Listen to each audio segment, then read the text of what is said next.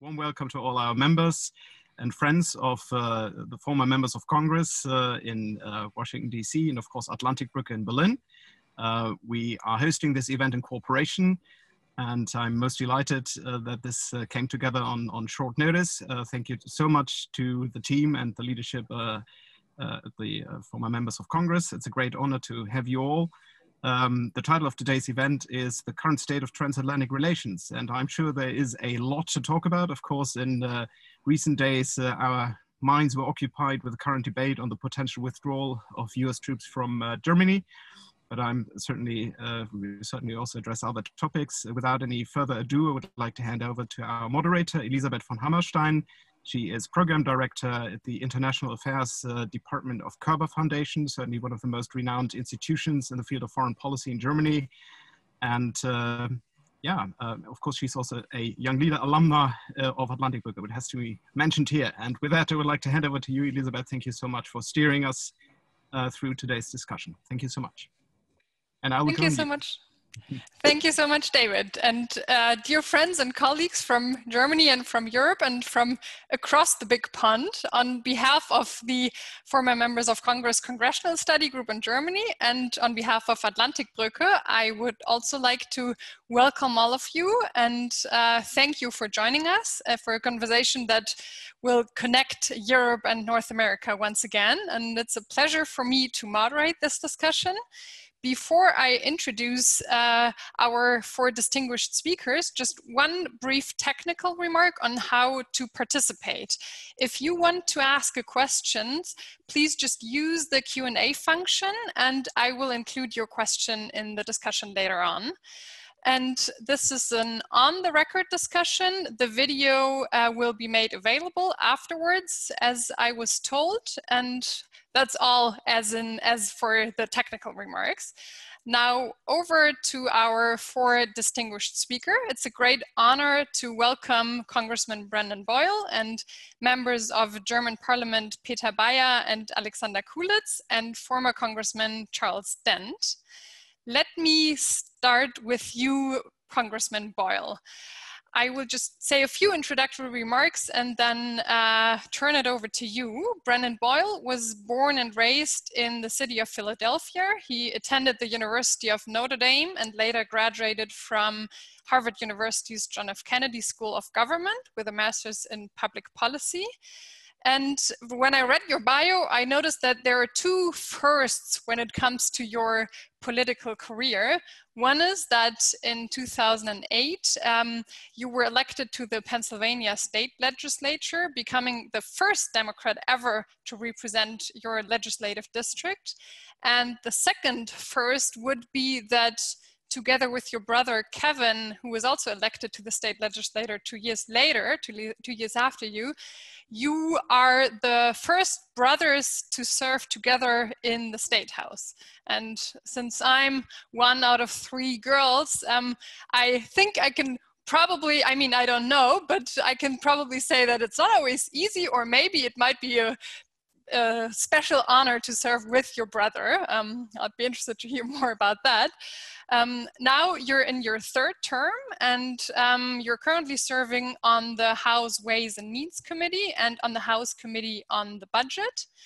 And Congressman Boyle, I would like to turn it over to you for some short introductory remarks on the state of transatlantic relations, and maybe also ask you to comment on the latest developments that David mentioned in the beginning, for just some comments on the recent decision by President Trump to withdraw about 9,500 troops from Germany, and how that view was seen from your side. Yeah, well, thank you, Elisabeth. It's great to be with you and with FMC, which a group that I have great admiration for and always enjoy when I get the opportunity to do something with FMC. I have to say a special hello to my former congressional colleague and my fellow Pennsylvanian, Charlie Dent, someone who was and still is a friend from when we served together, and we still see each other, run into each other quite often. Let me just take a step back for a second, because I think I want to anchor the latest development. First, I come at this, as some of you might know, as a very much committed transatlanticist. I believe that it is in the best interest of Europe and it's in the best interest of the United States. For roughly 75 years or so, this transatlantic relationship has anchored the entire world and helped spread freedom, democracy, open markets. It's something I very much believe in. Now, fortunately, from, say, Harry Truman in 1945, a Democrat like Harry Truman, a Republican like Dwight Eisenhower, Democrat like Kennedy, Republican like Nixon, all the way through to Reagan, both Bushes, Clinton, and Obama, commitment to the transatlantic relationship here in the United States was a bipartisan issue. You would have some disagreements. I think during the Cold War era, especially post-Vietnam, Republicans might criticize Democrats as not being strong enough on defense. But by and large, there was no political home for anyone who would say, you know, we should pull out of Europe. Those who had it was very fringe view. Obviously, Donald Trump's election in 2016 changed things and has broken down the sort of bipartisan consensus around the transatlantic relationship.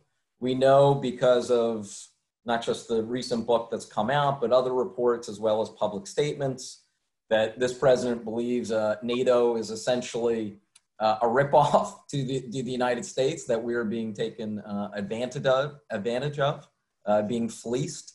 We know because of other reports, his staff had to convince him a couple times not to pull us out of NATO. And then, of course, that leads us to the latest development of pulling out the just shy of 10,000, or the announcement of pulling out just shy of 10,000 troops from Germany. Obviously, I oppose that. I've been quite pleased to hear a number of my Republican colleagues on Capitol Hill also speak out against that.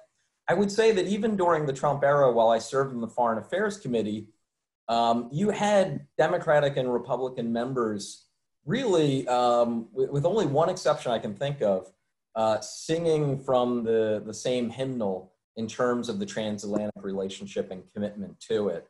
So you do have this sort of dichotomy actually on the Republican side between the administration and those who are on the Hill who have more of the traditional view.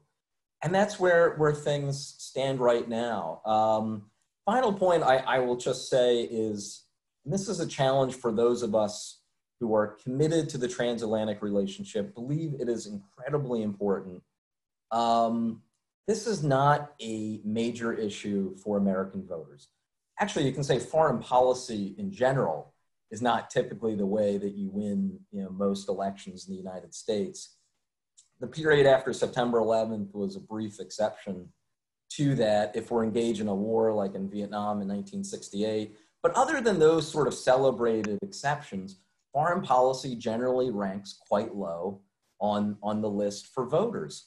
So I think the challenge for those of us, for me personally, is to show why this is relevant to my voters, to my constituents, and why it's important. And I think that's something that we constantly need to do and make sure that this relationship is not allowed to be taken for granted, which I fear might have been a problem in recent years.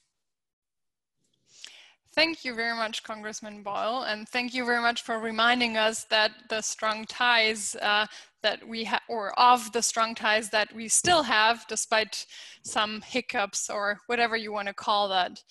Now, we'll travel across the Atlantic now to our next speaker from Berlin, Peter Beyer. Peter Beyer is a member of the German Bundestag from the CDU and has been the coordinator for transatlantic relations in the Bundestag since 2018. He was born in Ratingen in the west of Germany and completed his military service in Wuppertal in the early 1990s. Now I feel like I have to mention your military service despite, given the topic. Peter Beyer studied law at the universities of Düsseldorf and Bonn And I have to say that at events in Berlin, Peter Beyer stands out as one of the few German parliamentarians with a beautiful American accent. And when I looked at his bio, I knew immediately why.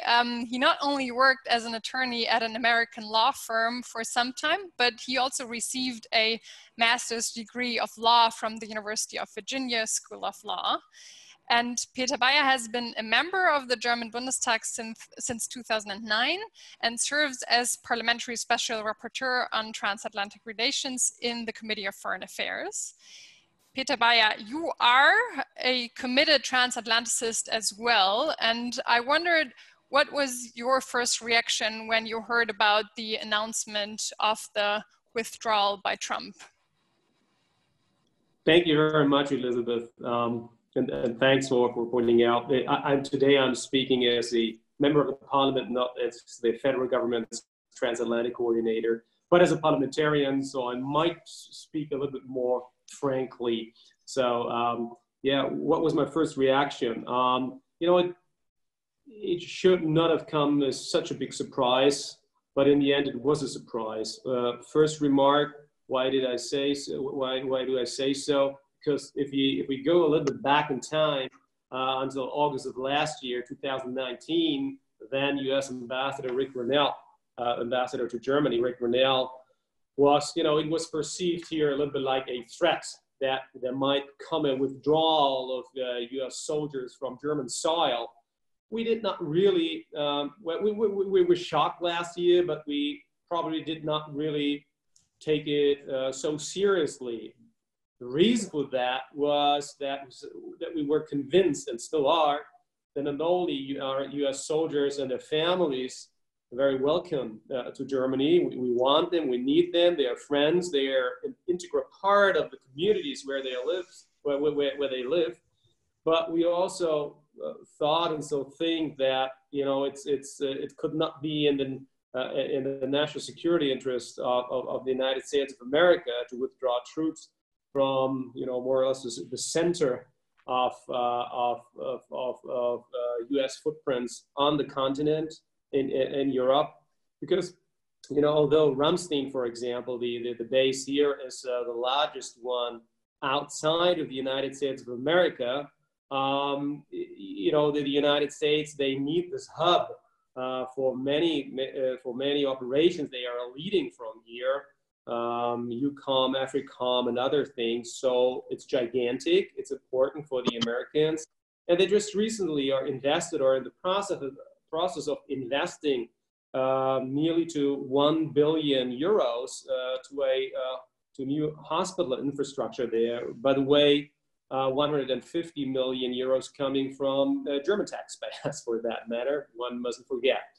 So yes, I was surprised when I heard this.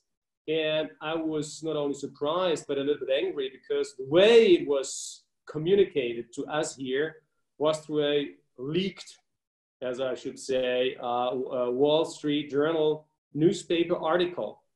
And this lingered on for about a week. We did not hear any official comment statement, was it true or not? And we were not just sitting here and, you know, maybe true or not. Our embassy over in Washington, D.C. was trying to work all the channels of the White House, the National Security Advisor O'Brien, but you know, there was no real answer. So that was not the way we think, you know, you should communicate with a very close friend and ally. So that was a surprise and a little bit of a shock. I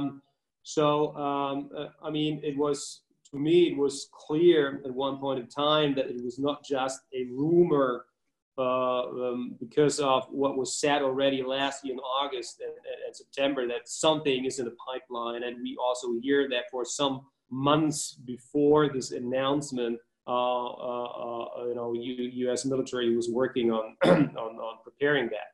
But, you know, then it was also clear after a short while that the announced date, 1st of September, that they would withdraw 9,500 U.S. soldiers. This is not possible logistically. You know, 9,500 soldiers. You cannot just withdraw, back to the United States of America, back to replace to some other country, maybe to Poland. We might talk about this later. But you have to count in also, add on top of the 9,500, the families of the soldiers, and you come up to roughly about 20,000 persons. That takes quite a while. And also, you probably all have seen this letter, bipartisan letter by U.S. Congresswomen and congressmen dated June 9th, addressed to the President of the United States, Donald Trump, saying, well, this is, and I quote, "We believe that such steps would significantly damage U.S. national security, as well as strengthen the position of Russia to our, that is U.S.'s detriment." And yesterday, you also probably saw the initiatives from the Senate side, also bipartisan, saying, this is, the Secretary of Defense has to prove or declare to U.S. Congress that it will not be detrimental to the national security interests of the United States of America, and not in contrast to the interests of NATO members. Otherwise, we will not free the money, because power of the purse is with Congress. So they're trying to slow down things. And from the network that I have to the Pentagon, I get the impression that Pentagon is not very enthusiastic about these ideas. But all this, I don't know what's going to happen, but I will finish with a general remark on the status of the transatlantic relations, because this is only the latest edition of the troop withdrawal announcement. Congressman Boyle quite rightly said that maybe one of the mistakes of the past was that we took transatlantic relations for too long a time for granted. It's been there, it's been working smoothly, and that is a criticism that I address to myself, to us here in Germany. And I could talk on for this for a long time. I won't, because also I'm convinced we don't have the luxury to waste time for only looking back. No, we have to accept the changed transatlantic realities, and there is no time for transatlantic nostalgia. Thank you. Thank you very much, Peter Beyer. And I would like to turn it over to Charlie Dent, and maybe also respond to the point to what extent this move is in the interest of the United States of America and the strategic national interest. But before I turn it over to you, just a few words of introduction as well. Charlie Dent served as a Republican congressman for Pennsylvania from 2005 to 2018.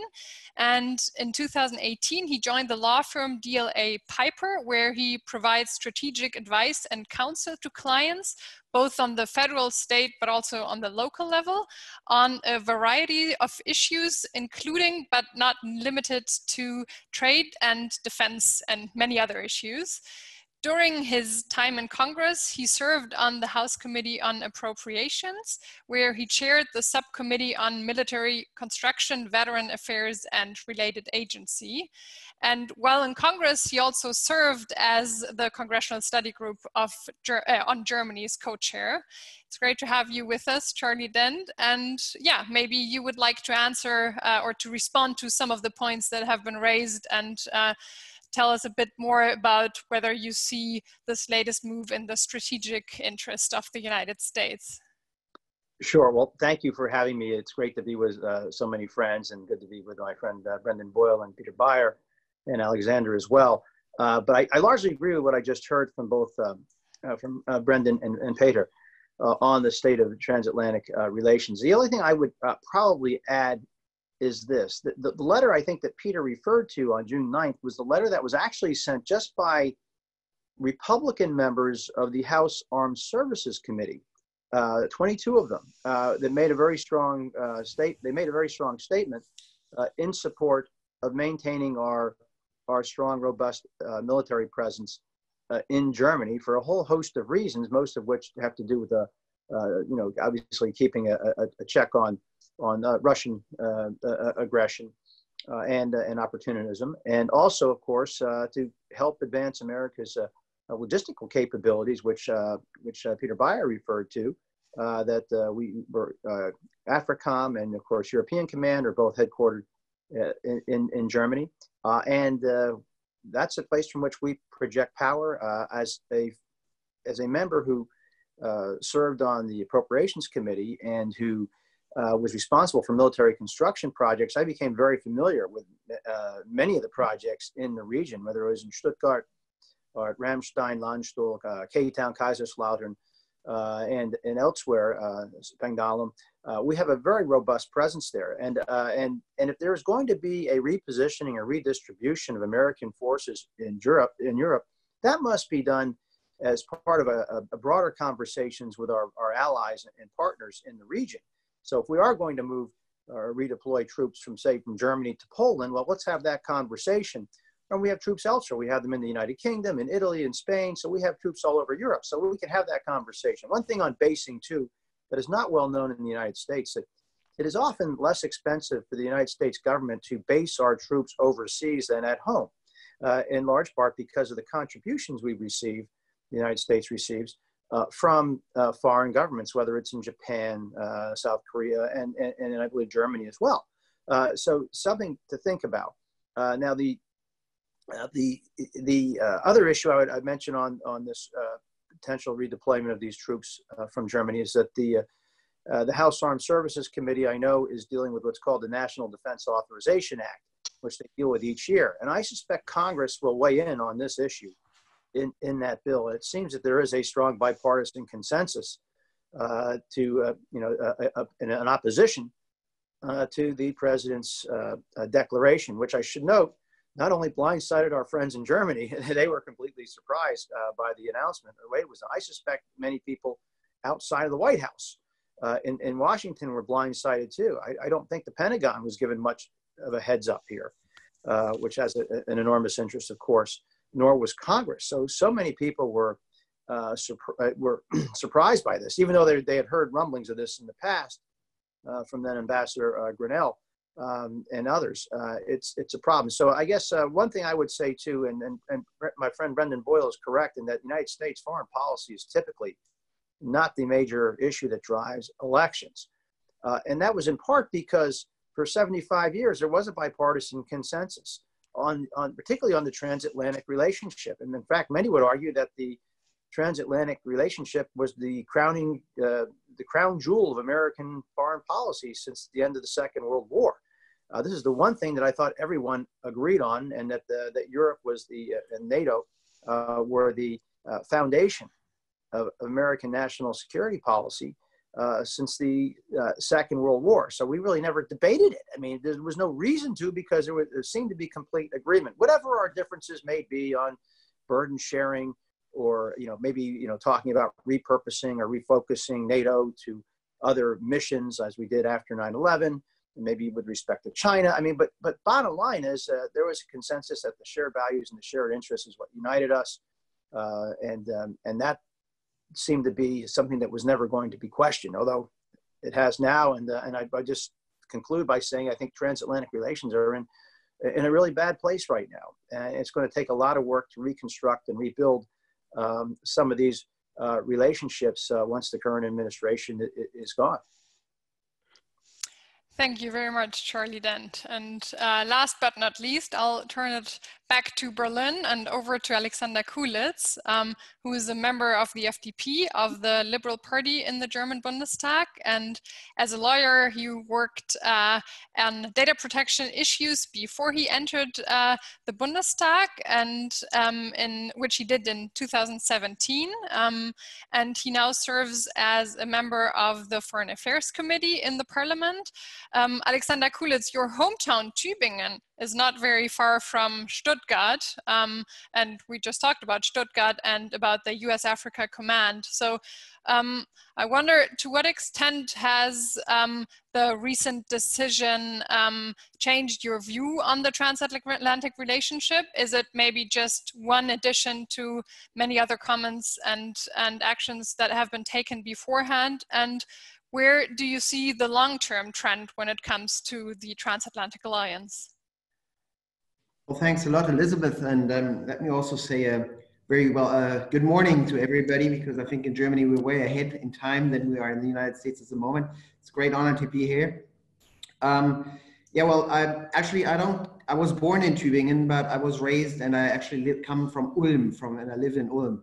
But in Ulm, we used to have a base very closely in New Ulm, which closed down already quite early in the 1990s. But I believe that was my first transatlantic experience, because when my grandfather started his business, we actually had a small shop on the base, on the American premises, selling all kinds of souvenirs and stuff to American soldiers. And being a kid, not speaking English at that time, we're talking about the age of 5, 6, 7 years, I always loved going to the American base. Why? Because they had the way better cinema. They had this playground, which was like huge compared to all the playgrounds we had in Ulm. So I really much enjoyed being on the base in these times.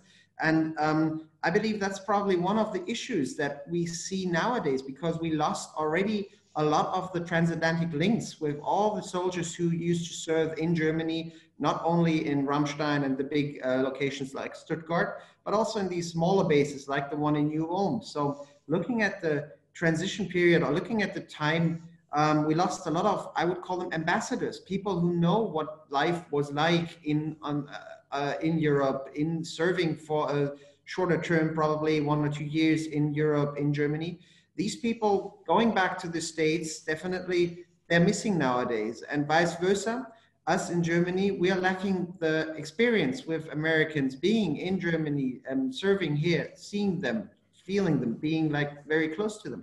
And that I believe is one of the main reasons why it's getting more and more difficult also to support the transatlantic trends in Europe, in Germany, when you talk to public, when you talk to the people. And there has been several surveys in the past where it seems that definitely Donald Trump, being the president of the United States at the moment, is more or less catalyzing this, where it seems that this, I wouldn't call it anti-Americanism, but at least the skepticism towards American policy is growing. It's growing drastically, especially in Germany.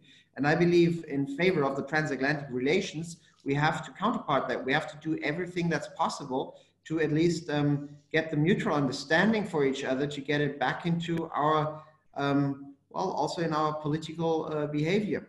Why am I saying this? Because if we look at the news, if we look at the media, if we look at the way that we report in Germany, especially on the White House and on the White House policies, there's a huge difference to what is to the perception within the United States. In Germany, it's completely the opposite. It's not that foreign policy plays obviously a huge role also when it comes to election. So it's not that foreign policies is probably like it's one of the main topics that we are discussing. And if you look at the media and you look at the way that there is the reporting also on the transatlantic relations takes place, just right now there has been some protocols of the talk from Angela Merkel with Donald Trump that might have happened just a few days ago. And if you see those protocols and the way that the media reports about them, it is a little scary, because it's not really that we talk about issues. We do have differences, definitely. Might it be the pipeline, Nord Stream 2? Might it be Iran? Might it be that there is some things that we have to talk about. What we usually only talk about, I would say, a narrative that is we kind of talk about the narratives rather than about the foreign policy differences that we have. And we should stop that at some point. Otherwise, it will be very, very difficult to put the puzzle back together, or taking Charlie's comment to kind of polish the ground jewels a little bit. These ground jewels of foreign affairs that some at this point definitely need to be polished a little bit, and we have to figure out how to do this. And I think the media play a big role also on the German side if we talk about the transatlantic relations. Thank you very much, Alexander Kulitz. And we have about 15 minutes left, so I would like to invite all of you as the attendees in the audience to join the discussion just by using the Q&A function and writing down your question, and I will make sure to include it in our conversation. While I'm waiting for questions from the audience, I would like to turn it back to Congressman Boyle and ask you about the next steps ahead of us in the next 4 months, but probably also beyond. It was already mentioned that the announcement had the unusual effect, one might say, of galvanizing bipartisan opposition to this recent move. And I would like to ask you, could you outline the next steps and the next legislative moves to counter this executive move that are ahead of us right now? Yeah, well, so excuse me, Charlie referenced in his comments the NDAA. That's the National Defense Authorization Act, which we are currently doing right now. And between now and the last week of July, that will be done. Charlie referenced, and I would agree that I think there's a pretty good chance slipped into the NDAA will be some sort of provision, perhaps as far as going to say that, you know, this needs to be paused, any withdrawal of troops needs to be reviewed, or outright that it can't happen. It'll be interesting to see the way that's maybe massaged. You know, on so many issues, there's been a bit of an unwillingness on the Republican Senate side to directly confront President Trump. As President Trump's domestic poll numbers have dropped, I have noticed more of a willingness to push back on the administration. So how exactly in the Senate, the Senate leader Mitch McConnell handles that will be interesting. I'm optimistic though that will be in the NDAA. So between now and the last week of July, that's when that's going to happen. And then in terms of what happens beyond the next 4 months, it all depends upon what happens here in the United States the first Tuesday in November. That will have, as we can all imagine, dramatic ramifications on what the future of this relationship will look like. Thank you very much. Now I have a number of questions coming in, and I'll turn it over to Alexander Kulitz on the question: do you all think the travel restrictions in either direction could further hurt the transatlantic relations?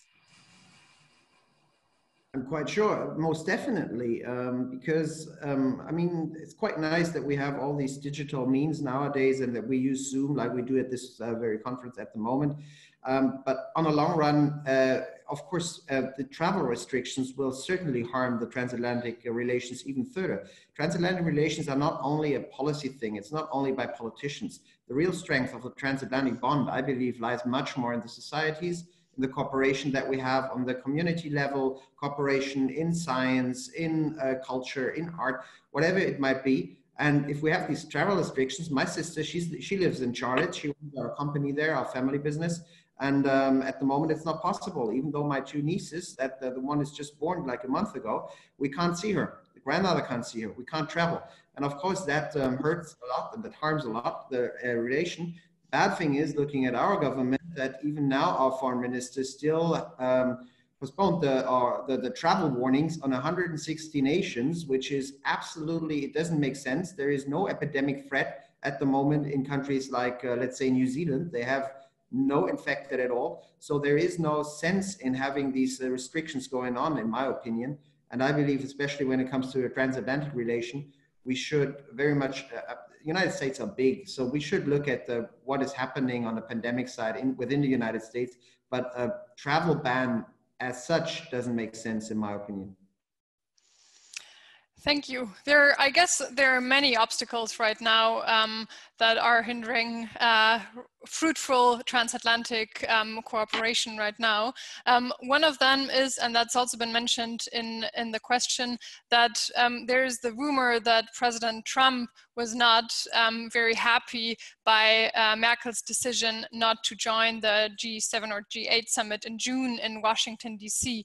So, Peter Beyer, do you think that partly contributed to his recent announcement? And then maybe also commenting on the latest developments that probably all of us saw this morning in the news, that CNN reported about hundreds of highly classified phone calls with foreign heads of state and government and President Trump. And in one of them, I guess, President Trump called Angela Merkel stupid. And I wonder, to what extent is it the personal relationship between President Trump and Chancellor Merkel, and to what extent is this a long-term trend, and are we likely going to see a change after November, depending on the outcome of the results? Mm-hmm. Okay, I started with the last one, with this telephone call. I hear it. The last one was very confrontative. Chancellery is very restrictive about information, giving information about these things when they happened. Actually, was it 3 days ago or 3 weeks ago, which is my last information. So I can't. It would be a lot of speculation to comment further on that. I just hear that it is something I got confirmed through my channels from the Chancellery, from somebody who was present, that it was confrontative. But that's all I can say to that.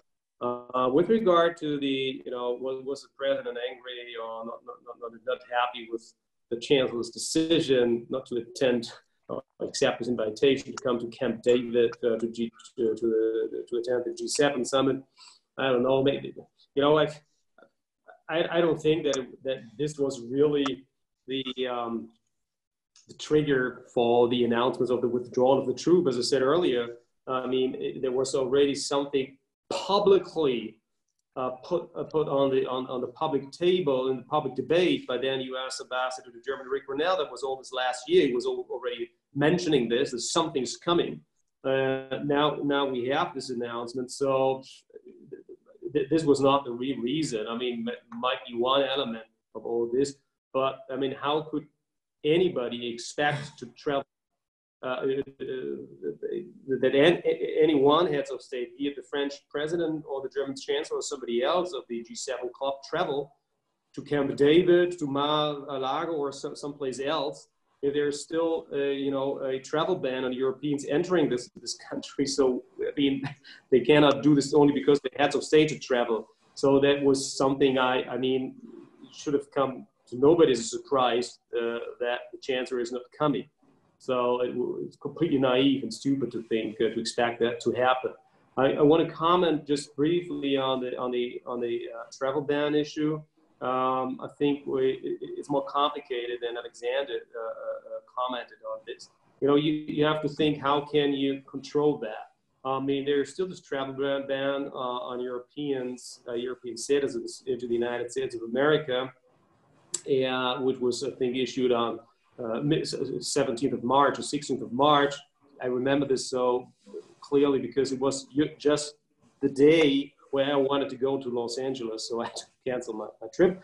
But so, I mean, it's complicated. So think about, you have about 20 US states where there's still hotspot activity regions with a lot of infections, increasing infection scenario. So if we would be allowed, for example, to travel to Washington, D.C. or to New York City, so, nobody can really, so you are immigrated into the United States of America, you're stamped in your passport by the immigration officer, but what then?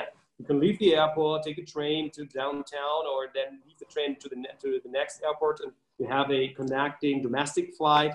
I don't think it's practical, so you have to find a solution for that. And so far as I see that, it can only be a nationwide solution. So it's complicated. It's not like that the German office, Federal Foreign Office, and now I'm speaking as the Transatlantic coordinator of the federal of the government, is taking this lightly. I was the first one some weeks ago, going public with the state and saying, well, we need to start talks with the Americans, how to get rid of reciprocal travel bans and to allow to find ways that we are allowed again to travel to each other's countries. So there are tense talks ongoing.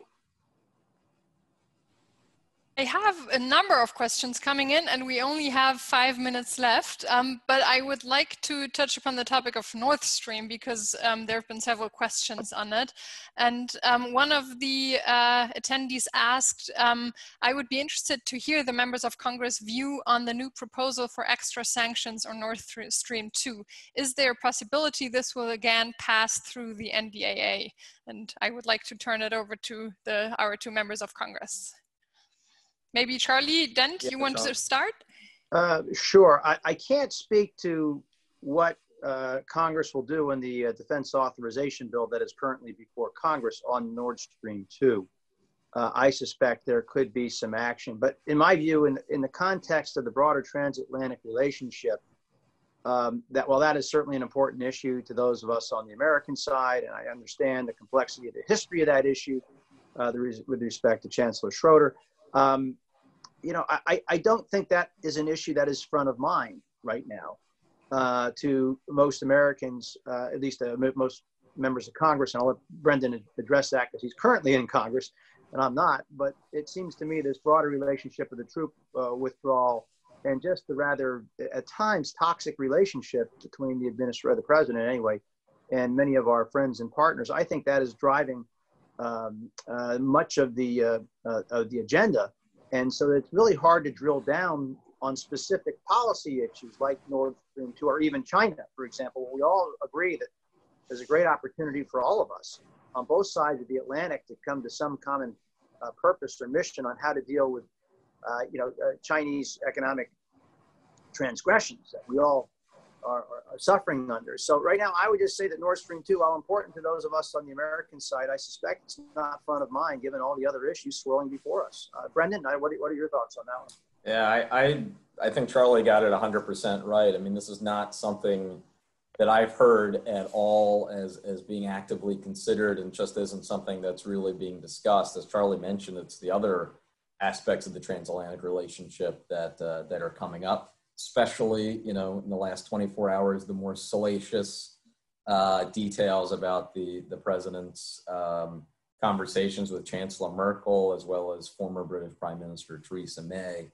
By the way, the Chancellor, I believe, has a PhD in chemistry. So I'm certainly not one that's ever going to be stupid. Yeah.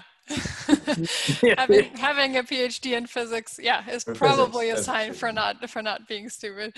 Yeah.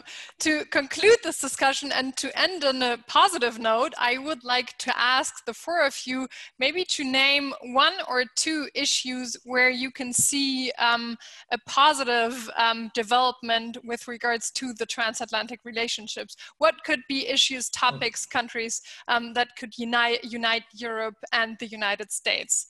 I will start with Alexander Kulitz and then turn it over to the others. Thank you. I just had to turn on the mic.